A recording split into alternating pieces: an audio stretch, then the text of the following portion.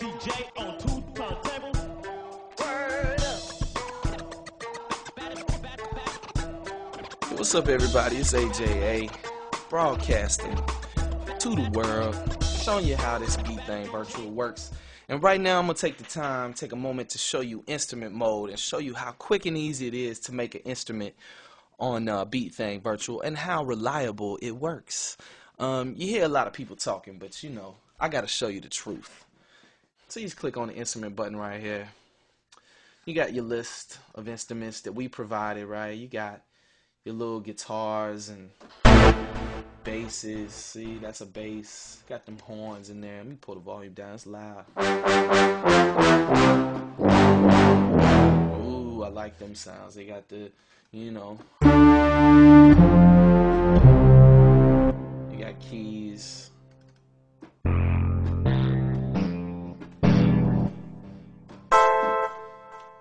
You got strings. Let me pull up some strings. Check this joint out.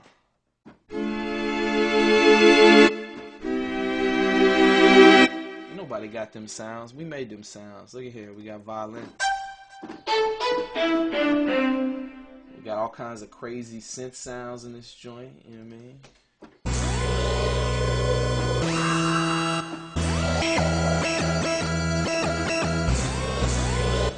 Oh yeah, it gets intense in here. I mean, you don't even know. We got the weird vocals. You know what I mean? Some choirs and some wind instruments, some sitars and kotos, you know. So if you want to go on an Asian adventure, you got that, you know what I'm saying? Just hundreds and hundreds of instruments. But today we're going to talk about how to make your own instrument, right? Because that's like unlocking the real power of this product. Anybody can play with the presets. Now I'm going to show you how to really do something in this instrument mode. So I just click the instrument button here. I'm going to click new, right? And then I just going to bank up and down, right? Let's use my bank key. Bank up to, like, say, bank 2. And I'm going to click on this pad right here. C2 and bank 2. I'm going to go down here. I got all my samples. In the factory is where all the samples we give you are, and the users will be where all your samples that you put in there will live. You see, I got a bunch because I got some secret stuff ain't nobody got yet. But let me go down here. I'm gonna build me a little synthesizer, a little synth right quick. So I'm just go down here to all my synth sounds, and there's tons of them, by the way. You see all the strings. We ain't even made instruments out of a quarter of the strings yet, or even the synths. So I'm going to sit here, I'm going to find me the sound I want to use. There's so many to choose from. It's kind of hard sometimes to find what you want to use because there's just so much stuff in here. Big Boy. Let's make an instrument out of Big Boy. So I'm just going to drag that sample to the pad just like so. I'm going to show you how quick and easy and reliable this all works and how easy it is to do it, and so you can do it too. And then I'm going to set my trigger to gate. Because if I leave it on retrigger, the sound is going to play out the whole length every time I hit the key. If I set it to gate, it just, you know what I'm saying? It only plays as long as I hold the key. Now, that sounds not loud enough, so I want to turn it up. Let me turn the volume up a little bit. Right? Okay, yeah, there we go. Let me make it a little more interesting. You can scroll over. You can fool with your cutoff and resonance filters. You know what I mean? You just experiment with those two. You'll see what they do. You can add a little reverb. Yeah, see? Put a little delay on it. That's getting a little more interesting. And then attack, decay, sustain, release. Well, attack makes it come in a little slower. See?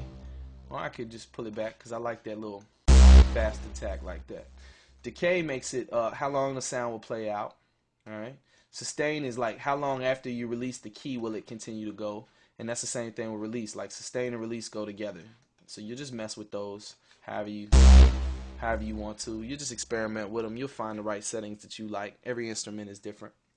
And then just scroll over here. I got my start and end point. I could do all that.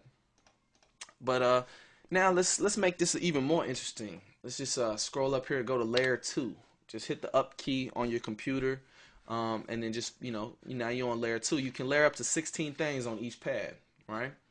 So I'm gonna find me something else I want to use. Let's say like maybe like this sound. Let me see what this sound like. Oh, that's nasty. See, that just made it crazy. So I'm gonna bring the volume down a little bit so it don't overpower the other one. Oh, I'm just getting warmed up. So now let's go to bank 3. Let's find us something else we gonna put on this joint.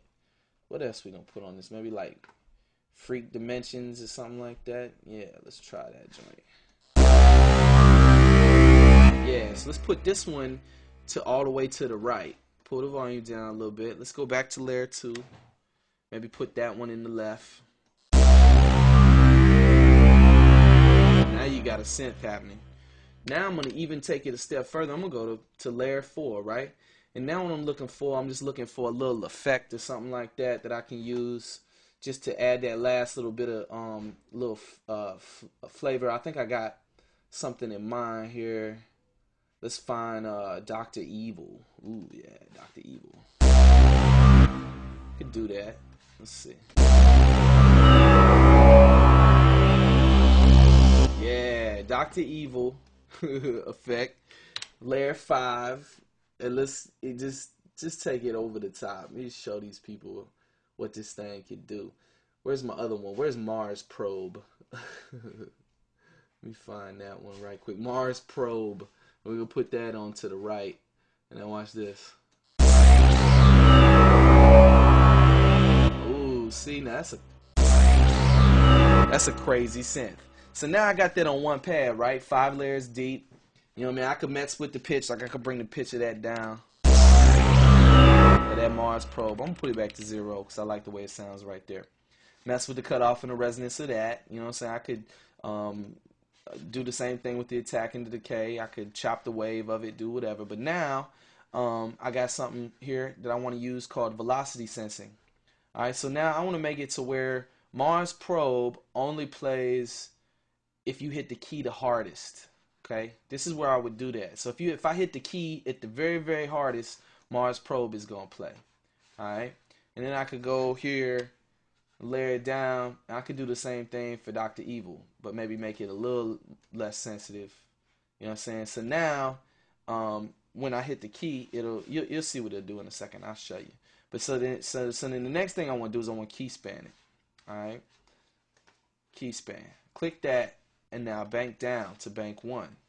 And I want to say, where's the start? Where do I want this to start? Well, I want it to start on the very first pad over here on the left. Just like picture a keyboard. You know what I'm saying? I want it to start on the furthest key to the left right here.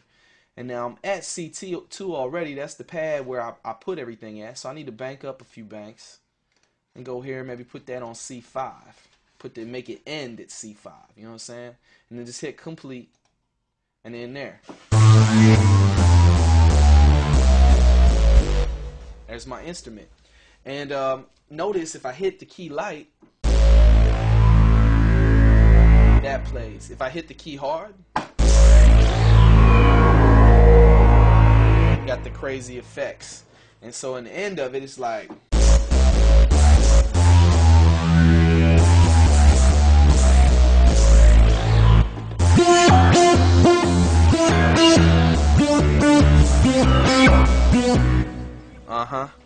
So that's how to make your own instrument. And then I could just hit save here.